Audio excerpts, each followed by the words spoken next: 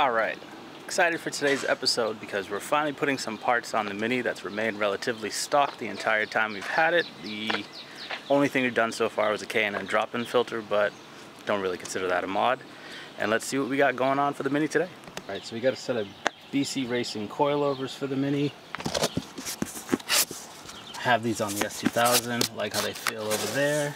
And this is one of the few companies that make coilovers for them. There is KW, but already had good experience with BC. Not saying they're better, but just a familiar brand. Decided to go with these.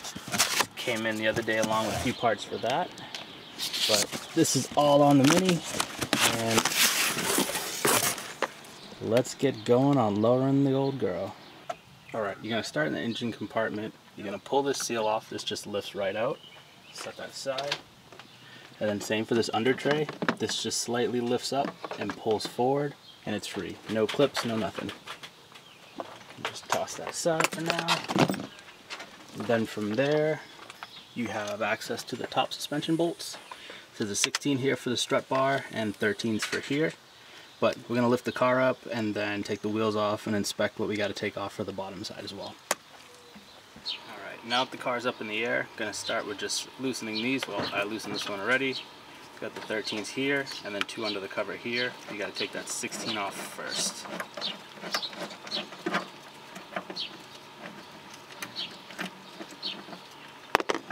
Set that aside, and then just up and out. Alright, 13s.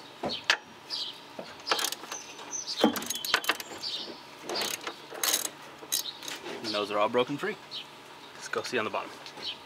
Alright, here on the bottom side, on the pinch bolt, we have an 18 on this side. See if you can see it. It's kind of hidden behind the brake line there, and I just put my hand in the middle right there. And on the back side, that's a 16, so you need a 16 wrench to hold that. And then on the tie rod end, you just want to undo the bottom, so it's going to be a 16 wrench and a T30 Torx bit. Alright, I'm going to get going on taking this off, and then I'll put one of the stock ones side by side with the new ones. Alright, we now got the stabilizer link free. I don't know why I couldn't think of the name. We got the bolt undone. We also undid the brake line clip. I'll show you what that looks like with a clip here when it's all assembled again. And pulled the pinch bolt free. Now all that's left to do is give it a little tap. Sorry, I'm holding you guys upside down, giving everybody vertigo. A couple taps with the hammer and this should fall out right here. Just make sure you have a jack supporting it so it doesn't pull the CV joint out of your axle and ruin your day. Got a shop towel here just so I don't mar the surface of the aluminum.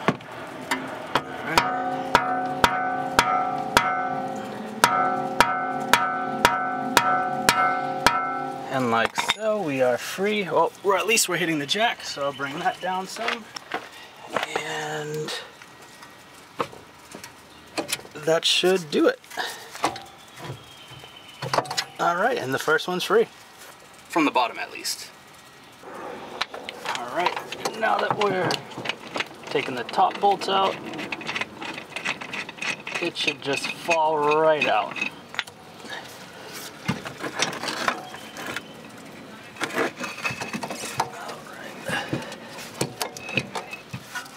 And free. Alright, so I got the front new BCs already set up to how I want the car dropped, about 2 inches off from the original height. That should close up the wheel gap nicely.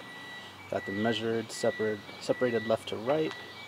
And also in the box, we have the rears. I'm waiting for Amazon to drop off the external Torx sockets for that.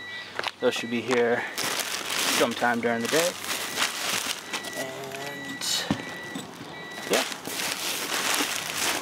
Move these out of the way. So yeah, it also comes with shorter end links for the front, stabilizer links, the keys and the adapters for the dampening on the front. Pull those out as well. And then the rears are spring and shock, and we'll do those once the e-Torx sockets come in from Amazon.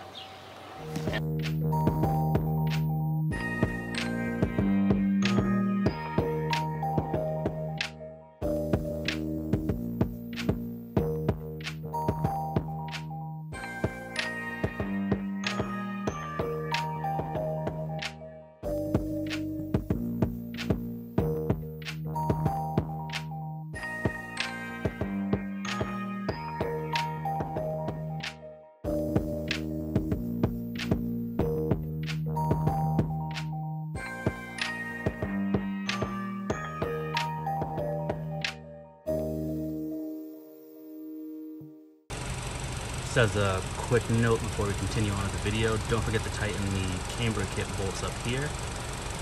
Alright, so getting ready to assemble the front. Just make sure the little nipple is facing the back. It's a little bit of a shame that the sticker is going to be put away, but I'll know they're BC's and that's good enough for me. So you just rotate it so that little guide pin is matching up with this back here, like so, and then use the jack to raise the knuckle.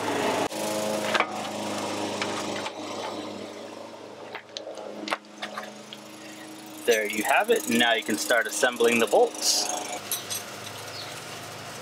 Alright, we got the bolt and this little arm bracket dealy here. I'm sure there's a technical name for it. I'm not gonna look it up. It's an arm bracket dealy thingy. So this goes before that. You want to feed the bolt through because it has a little arm that reaches around and grabs the bolt. Like so. Put the 16mm nut on the other side and then just hit this with an 18 ratchet. Hold this backside with a 16 wrench and that'll do it for mounting the shock. Alright, and then you remount the brake cable, well, the brake line guide like so. Just one corner and the next. And that's secured. Make sure everything else is secured. Everything's back where it needs to be. And now we just mount the stabilizer. We got two 17mm nuts and a 6-point Allen head instead of a Torx like stock. Since they're new, they're super stiff. You can do them really quick with the electric ratchet. Apologize in advance for the noise.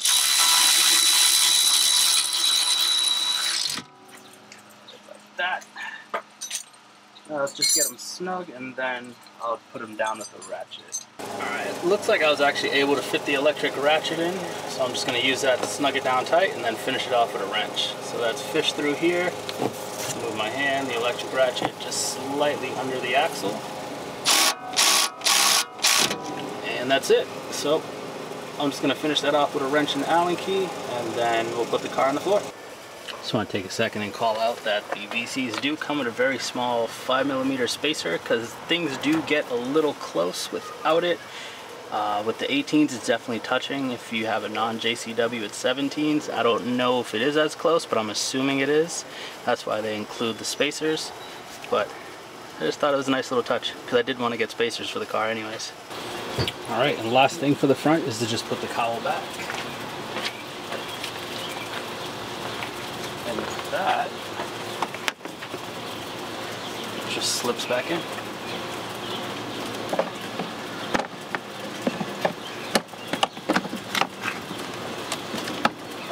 Under, up and under. Alright, just like that. And then the rubber gasket just goes right over the top. Make sure everything's snapped into place. Snappy. Alright.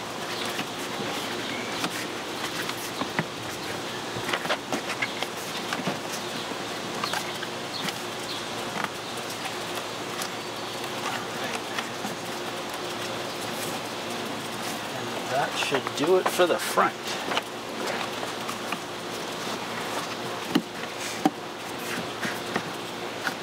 Yep, channel drains lined up. Alright, and that's the front.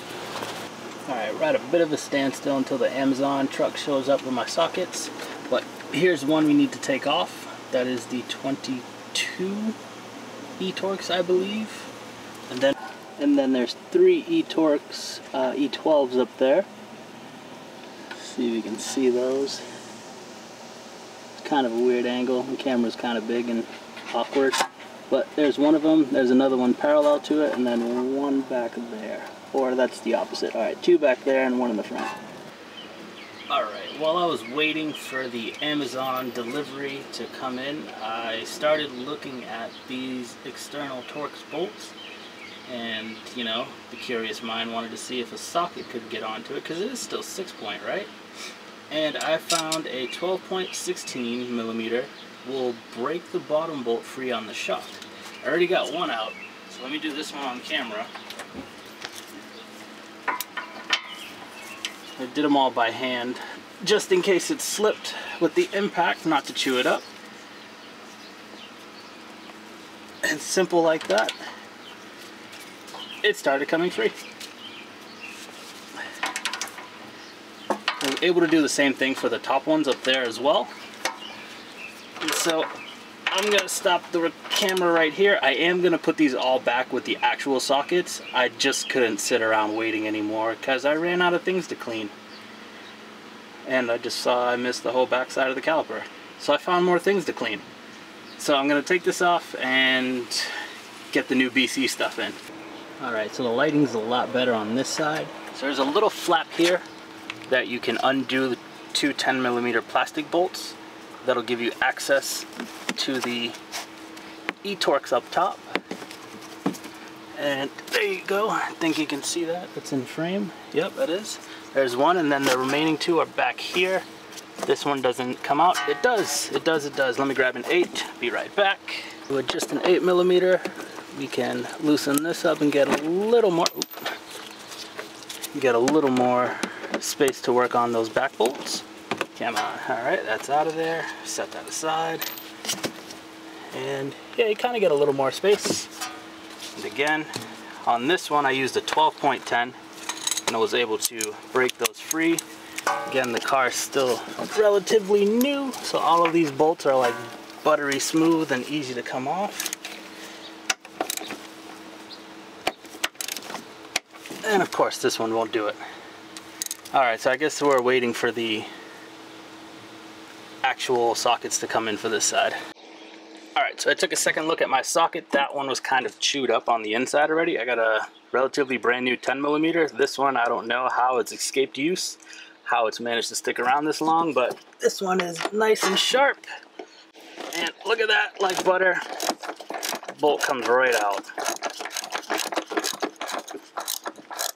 And since those were all broken free and they're coming out nice and smooth, I'm just going to use the electric ratchet to finish them off. And it's off.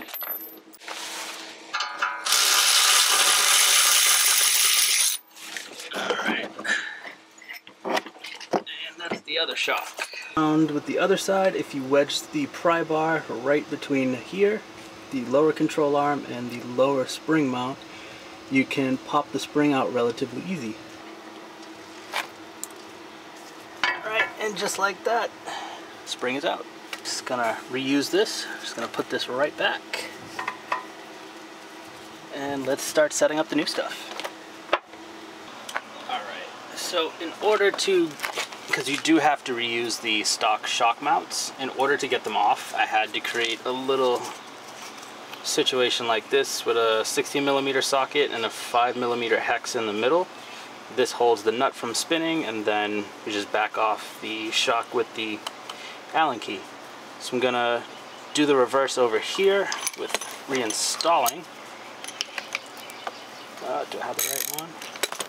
Actually, I might be able to just, yeah, let me grab the right Allen key for that and let's try this again. Well, I don't have the right Allen key socket, so what I did was I just grabbed the flat spots where the adjuster is, not on the adjuster, it can still move, and then just tightened it really quick with a 14. And that's all she wrote. Now we're gonna put the springs in. You make sure you put the height adjuster on the top here, just as the sticker says right there, and then the spring just kind of slides in this area here like so. You'll see on the locating tab from the OEM spring there's a spot for the new spring to kind of just like lock into place, and that is in where it needs to be. And let's just tilt this in, and oops, sorry, arm in the way. And they're in. So this is a little loose and floppy right now because the shock's not in. And let's do the shock now. Alright, so the shock's in. My little tripod broke, so I couldn't really get a good angle to fit it in here with the big tripod, even at its lowest setting. What I did was I started with the bolts up top, the E12s, and then used the jack to raise the knuckle up, and then sent the E22 home. Alright, other than that, I just got to put the little 10s back and the 8mm to secure my splash guards. And these are done. We can throw the wheels on. I already got the spacers on, the knuckles. And we can see what it looks like on the floor. And that's gonna do it for this one. It's been pretty tough to get out and film the car because it's been raining the last few days, but that's the back all the way down. I don't know why minis don't close up the wheel gap fully on any of the suspension. Front's perfect, but that's it for the DIY. I'll do some cinematic stuff in the next video for this one. Thank you for watching, and don't forget to like, subscribe, comment, and share, and we'll see you next time.